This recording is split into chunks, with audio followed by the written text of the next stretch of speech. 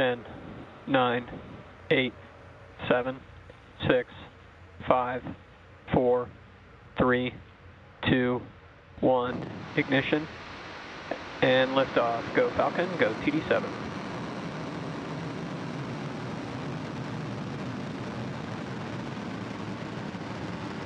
Vehicle is pitching downrange.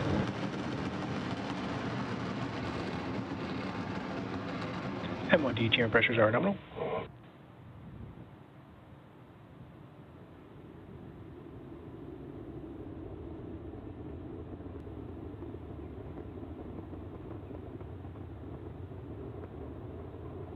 And 35 seconds into the flight, Falcon 9 has successfully lifted off from Launch Complex 39A at the Kennedy Space Center, carrying the TD7 satellite.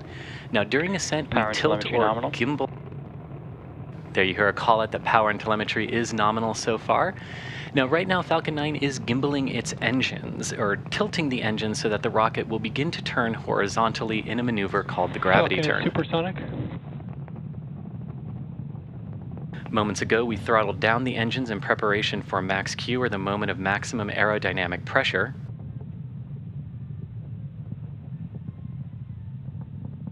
Max Q. And there you hear that call out for max Q, a critical moment during flight when the combined stresses caused by Falcon 9 accelerating through the atmosphere and the ambient static pressure are at their greatest. Now, right now you can see Falcon 9 traveling just about 2,500 kilometers per hour. We are looking for approximately 27,000 kilometers per hour, or 17,500 miles per hour for our orbital velocity today.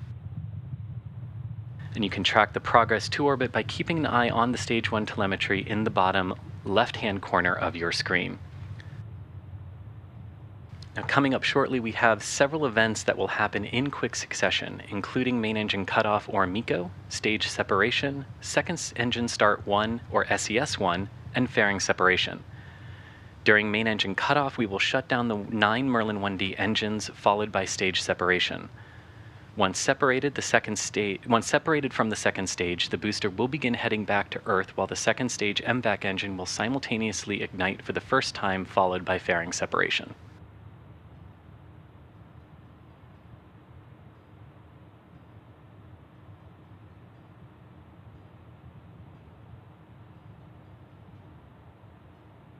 MECO. Stage separation confirmed.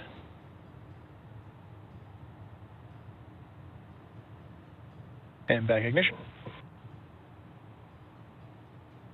And there you heard and hopefully saw a good MECO stage separation and ignition of the MVAC engine on stage 2.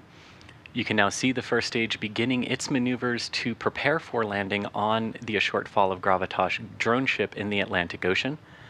As a reminder, we will not have any stage 2 views today, but you can keep an eye on stage 2's progress with its telemetry in the bottom right-hand corner of your screen.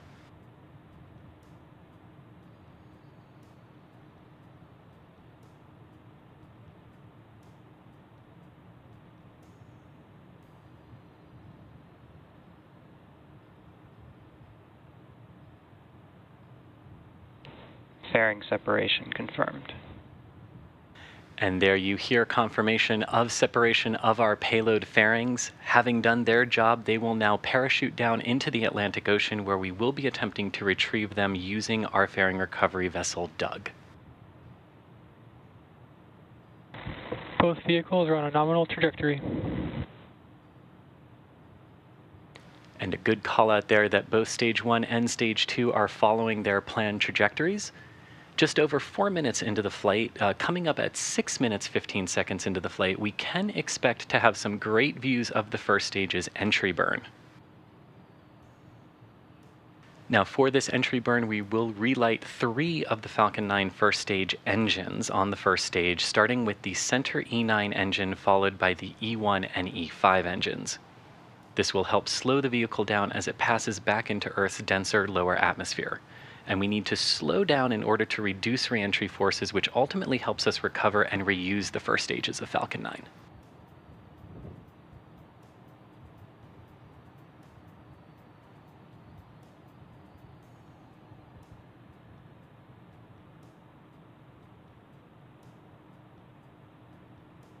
And again, watching these views from the first stage, as the sunlight is hitting it in the upper atmosphere, you can see some of the ice particles coming off of the first stage, which is perfectly normal. Those flashes that you also see are the thrusters on Falcon 9's first stage, aligning it for the upcoming entry burn.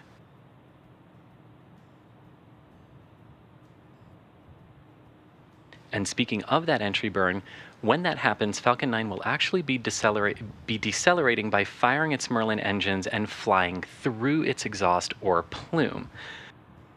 This causes a deposit of soot to be... This causes a layer of soot to be deposited on the vehicle's surface, which is why our flight-proven vehicles look the way that they do. That soot actually comes from the carbon-based fuel that Falcon 9 uses.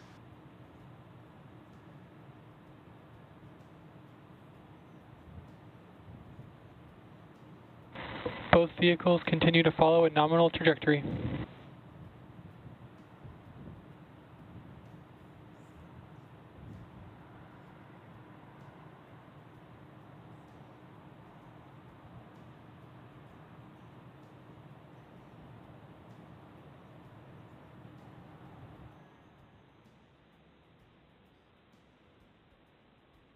Stage 1, entry burn startup.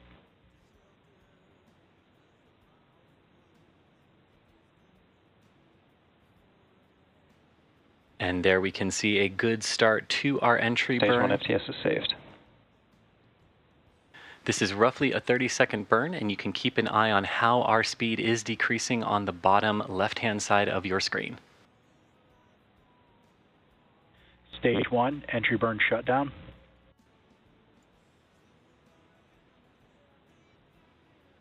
And we have had confirmation of entry burn shutdown. Now, reusability is key to lowering the cost of spaceflight, which enables more investment in critical scientific research. And the Falcon 9 first stage supporting today's mission has just performed its 16th entry burn and is about to perform its 16th landing. The Merlin engines that the first stage uses are optimized for sea level, producing about 190,000 pounds of thrust during ascent and descent. The MVAC engine on the other... Stage 2 is in terminal guidance. The MVAC engine on the second stage is actually optimized to fire in the vacuum of space, producing about 220,500 pounds of thrust. Coming up next will be the first stage landing burn, and as a reminder, we are targeting... Stage 1, transonic. We are targeting landing on our drone ship, a Shortfall of Gravitas. Stage 2 FTS is saved.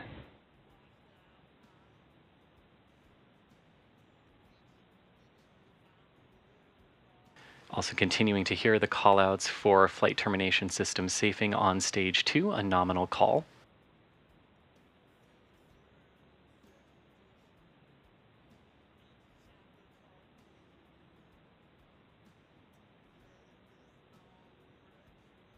Stage 1, landing burn. Nominal park orbit insertion. And you can see Falcon 9 performing its landing burn, as we also had a good call for stage 2 entering its parking orbit. Stage 1, landing leg deploy.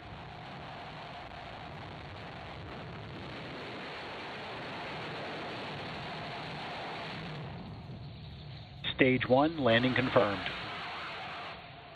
And there you have it, SpaceX's 369th landing and recovery of an orbital class rocket.